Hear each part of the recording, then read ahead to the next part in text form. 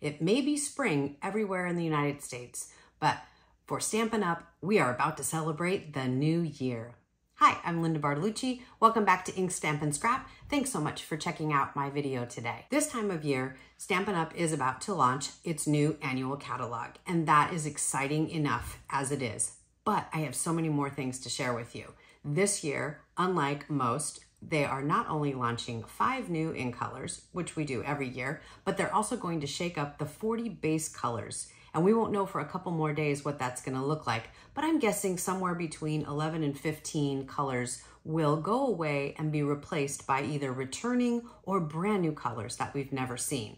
I can't wait to share with you all the details. So be sure to subscribe to my channel if you haven't already, and ring that notification bell so you know when I post my next video. All right, let me share a little bit more about how today's project is going to work for you. Not only am I sharing a new fun fold, but I'm also sharing a piece of an upcoming class with you. It's not going to be this specific fun fold or this specific bundle, but I am going to be launching bundle-based classes starting in April, and they will include the following: a technique card, a fun fold card, a quick card, and a 3D card. You will get all of those things every month. Many of you have given me feedback that these are the kind of cards that you'd like to learn how to make, and I am happy to show you how. Today, I have an easel card, which is a fun fold, and we are going to use the Sweet Citrus Hybrid Bundle. I will show you all about that. Let's get started. All right, so the first thing I want to do is introduce the star of the show, which is the Sweet Citrus Bundle. There's a lot to this one. It's a little different than the usual bundle you're used to seeing. This is the card that we're going to make today. It's an easel card. And you can see that all the fruit not only is stamped, die cut, but it's also embossed. And I could do that in just 2 steps, which is fantastic. And then this is the little coordinating envelope here. We're going to make all of that together, but first let me walk through how this hybrid bundle works. So when you open it up, when it comes to you from Stampin' Up, it's going to ship as a folder. The dies will be in their own separate case, and then the stamps will come. All of these are already mounted on blocks for me so that I can create the card for you. What I do is I put this die sleeve in the back so I can remember how many dies I need, and I can quickly count to make sure that I have the right number. One thing I want to point out real quick is this is so nice that they do this, because then you can stamp multiples of the single flower, the triple flower, or the leaves and cut them out much faster using the dies. That's why they did that. You're not missing any stamps. It's so that you can cut faster. But let me show you the star of the show. The way that this works, and I'm going to show you one more again after I stamp, but I just want to preview this for you. This die actually goes right inside of this folder. Let me get it lined up correctly. And you can feel it kind of get into the right place. The die is not going to move anymore. And because this is a 3D embossing folder, I can slide this right through my embossing machine just like this. Obviously, with a piece of stamped cardstock underneath, which I'm going to show you in a moment. But I just wanted to show you, this is what makes it a hybrid folder, which is the way they classify it when you look at it in my online store, which is linked below, or in a paper catalog. All right, so let's get to stamping and creating this fun easel card, and I will show you how to use this. The first step is going to be to start with a 4 1/4 by 11 piece of Daffodil Delight cardstock, and that is just a normal card size, but we are going to score it a little differently to get the folds the way we want. So the first score is going to be at 5 1/2 inches. Then the next score is going to be at 4 1/4 inches. And the last score is going to be, I'm going to make sure you can see this. I'm just going to kind of fold this. This is the way it's going to go together. I'm going to go from the bottom of the 4 1/4 score up to the point of the card. And it's really easy to do in a trimmer like this. So all I'm going to do is, this is my cutting or scoring well. I'm going to put the score here, and then I'm going to put the tip here. So both of them are in the well, just like that. And then I'm going to slide it. And the other trick when you're doing this is to make sure the blade starts in the center of the project. If it starts up here, sometimes it tends to catch the tip, and you don't want that to happen. You want to get the score going before you slide it back across the tip, and then it won't pull it. And there we go. All right, so that's all we need our trimmer for. So now I'm going to take my bone folder and I'm going to burnish all of these folds. So the first thing I'm going to do is fold it in half on that 5.5 score, and I'm going to burnish that. Then I'm going to fold it back on itself at the 4.25 score. And last but not least, I'm going to fold the top triangle. You can see I've got my score right here down onto the bottom triangle. And there we go. So the way this is going to display is just like this. Let me bring in the actual card one more time. Oops, wait, there it is. So you can see how this compares. So the ending product is just like that. So that's where we're going with this. All right, so the next step is to get this mechanism together. The first thing I'm gonna do is attach these two to make sure that they stay together. I like to use tear and tape for this part. You could certainly use liquid glue, but you definitely need to leave it for a couple of minutes to let it set up, because you don't want it to pull apart when you're adding all the other layers to your card. So if I was not doing this as a video, I might very well use liquid glue in this step, but since I want to make sure it's stuck together forever right away, I'm using tear and tape. All right, so again, I'm just going to fold this over, and now I have, there we go. I have this section, which is 1.25 inches, which will become important eventually. And then this is 4.25 by 4.25. That's how big that square is. And we've got our triangle there. All right, let's stamp our grapefruits together. And then I can show you how that hybrid folder really works. So the first thing I'm going to do is open up my Flirty Flamingo ink pad and my Daffodil Delight ink pad. I am going to grab the outside of the grapefruits. I'm going to turn this way.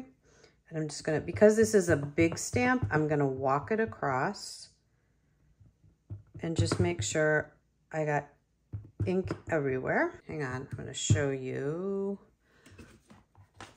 Here we go. All right. So what you want to keep in mind is the way that this is going to line up. This is the one thing that, the little extra step when you're going to stamp. So in order to put your paper in the right way, what you want to do is you want the lemon and then the round one. Well, I'm just calling that a lemon because it looks like it. It could be a lime. But anyway, lemon lime, and then the flat slice kind of this way on your stamping surface, so sort of this way, so that when you put this in, it actually fits into the folder. So I want to make sure that it's stamping this way. And that's what we're going to do right now. 3, 2, 1. All right, and now I can do the inside. So I'm going to take the inside of the fruit, I'll move that out of my way, I'll close it in a second, and sorry for the banging, it's a little sticky. Now what I'm going to do, so what I found is I look at these 2 points, and then I kind of look over here, and that seems to line it all up for me.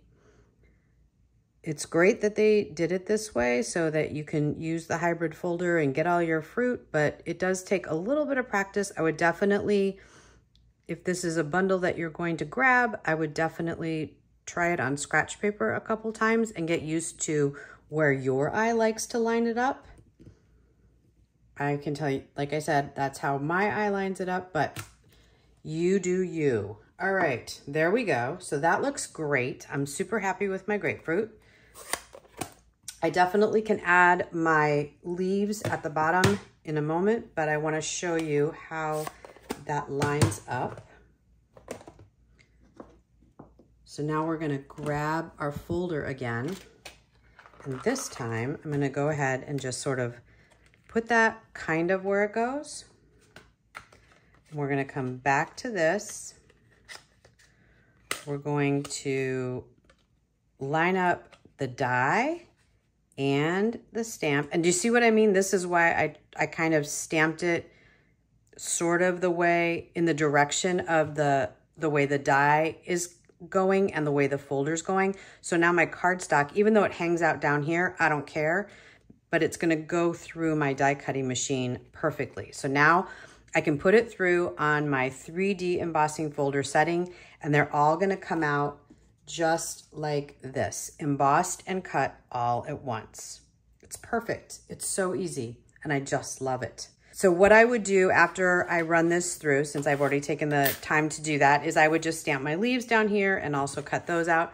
And then we can get to assembling this card. I hope you're enjoying what you're seeing, and I'm gonna get right back to finishing that card.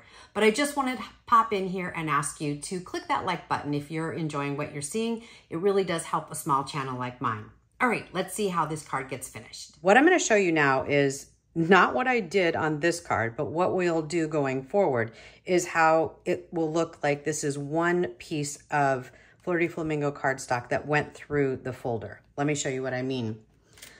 This time for this card, I did the embossing, but what I did is I cut the 4x4 piece and the 1x4 piece, but I ran them through the embossing folder together, so that I would have a cohesive embossed image to put on my card, which is what we're going to do now. So you're gonna cut it 4x4 and 1x4, and then you're gonna run it through together like this so that you get a cohesive image to add to the front of your card. So what I'm gonna do is take my 4 1/4 piece of Daffodil Delight, and that's gonna be my card front. Then I'm going to layer this on top, which is a 4x4, and then we will add this, nope, we'll do it the right way. We'll add this just like that to the card. So let's get that together. For this purpose, for this stuff, I'm going to need my liquid glue, and I'm just gonna use my detailed jar or dispenser. If this is something that you'd like to have a little more control over your liquid glue, you can find this linked below in my Amazon shop. It is an affiliate link, but the price is the same for you as it is for me. So I'm just gonna kind of put this all over, and then I'm going to layer it on my 4 1/4 by 4 1/4 daffodil.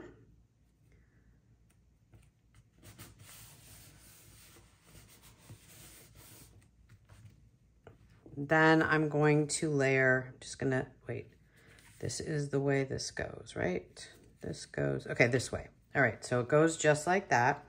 So I'm gonna layer this one on the edge, or the section of the card that we already put together with tear and tape. And then I'm going to add this to the card very carefully.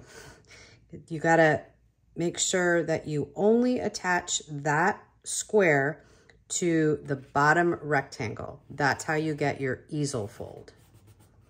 All right, so we have that one there.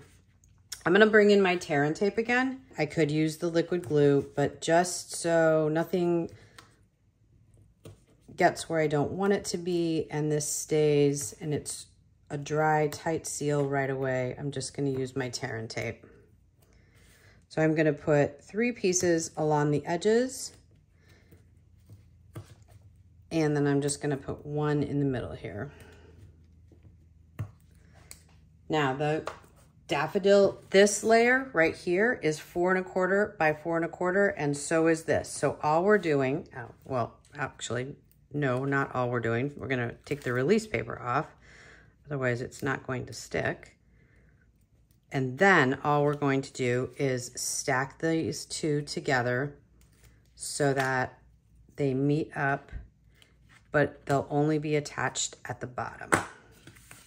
All right, so now we should be able, you can see now, see the lemons follow, which is just awesome. And I'm putting this right up against the score, and then it should come right across. There we go. Okay. So now this looks a lot more cohesive than the last one. And we still have our cool mechanism. Now it's not gonna stay up yet, but we're getting there. Now let's add a little bit of decor to the front. So I'm gonna add a full grapefruit, a half grapefruit, and kind of a side sliced grapefruit. I have some leaves that I have stamped and die cut, so we're gonna add those as well. But first we need our greeting. Let's do that. I love the phrases that are in this stamp set. They're really happy and cheerful. So if you need to brighten someone's day, this is definitely a stamp set that you're gonna enjoy using. This says, enjoy the sweet things in life. So I'm gonna stamp this on a 3/4 inch strip of basic white. And then I'm just gonna flag the end with my paper snips. There's a little more than I want here, so I'm gonna trim it off. Then I'm gonna flag it, cut it in the middle, and then cut up from either corner. There we go. Get that little guy out. There we go. I think that's fine.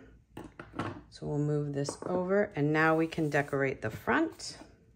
We need lots of dimensionals for the front of this card. Here we go.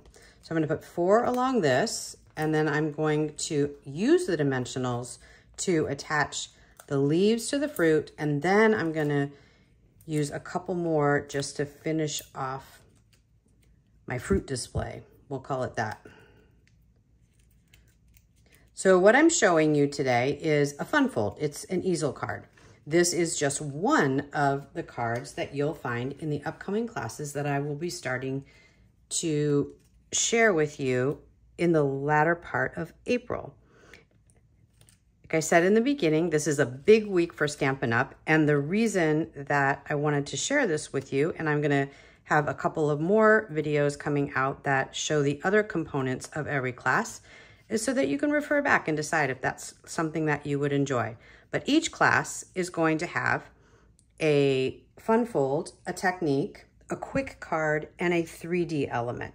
My plan is that every month we will pick a different bundle, and that's what the class will be based on. And all 4 projects will be included. I will not repeat the folds or the techniques, or the quick card for that matter. So you will, even if you don't invest in the bundle that I choose to highlight that month, you will still learn quite a bit by having a fun fold that you can try with the products that you already have. And also a technique that you can try with the products that you already have. You can see I used a dimensional to anchor my leaves. I don't even know if this time I'm gonna use all 3. We'll see. I like how that looks. I don't want it to be, oh, that's okay.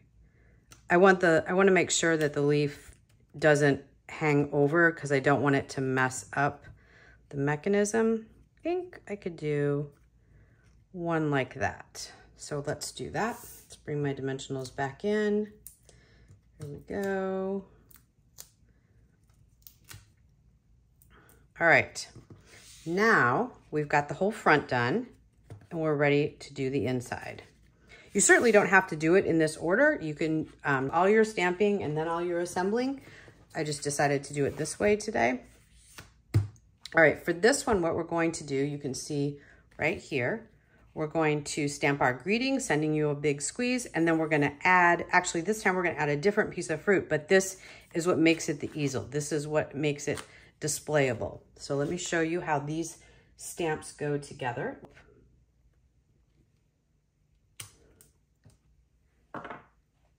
And then we're gonna stamp our flowers.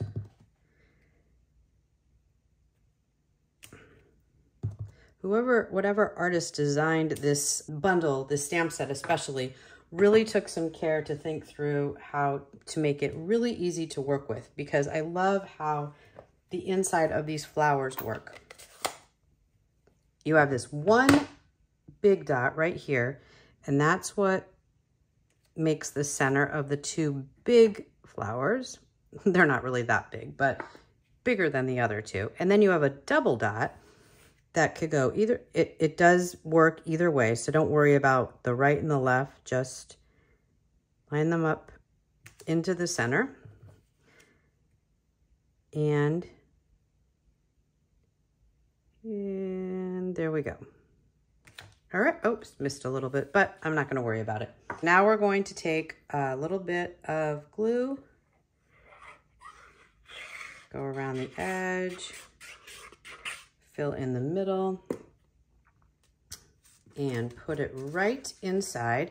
This white, basic white measures 4 by 4, so it will fit in here very nicely. And now what I can do is take my open grapefruit slice, and I'm gonna put it right here to support the card. So the first thing I'm gonna do is put my dimensionals on, but not take the release paper off. I wanna put them towards the top of the fruit so that it's got a lot of strength to backstop this. And then I can just add 1 for balance towards the back. The reason I didn't take the release tape off is I want to make sure that it goes where I can get the front of the card to lock on this, but I take up as little room as possible so I can write my greeting. And I think that works there. If I moved this, I could certainly make this higher, but if I do that, then I'm over here and it's a little hard to write your greeting. So I'm gonna stay tucked in the corner. It still gives me the effect that I want. I've got my easel going, and this is where it's gonna go. So I'm just gonna tuck it right there. I think that's plenty of support for the card. So let's take our release paper off. Oh, they're sticking. All right. So now I'm gonna go right into the corner here. Make sure, yep. Oh, hang on. It's hanging over the card itself a little bit. So I wanna make sure I'm inside of, yeah, I'm inside the daffodil card. And there we go. We have our stand. So it's a cute easel card, super easy to make. This would be the kind of card that would be featured in the upcoming bundles classes that will start in the later part of April. I hope you enjoyed learning how to make this easel card and that you'll try it yourself very soon. I'm excited to share the other 3 projects that would make up the Sweet Citrus class. Be sure to subscribe to my channel and click the notification bell so you know the next time I post a video. Have a great day.